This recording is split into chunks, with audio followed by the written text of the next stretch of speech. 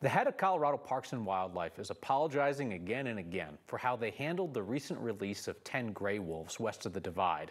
Locals and even CPW commissioners didn't get a heads up.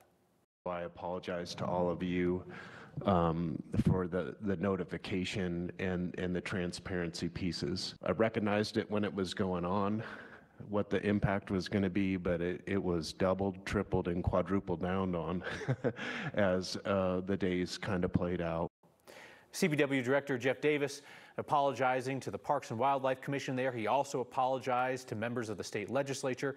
CPW says by most measures, the release of these wolves in Grand and Summit counties last month was a success. The wolves are all still healthy.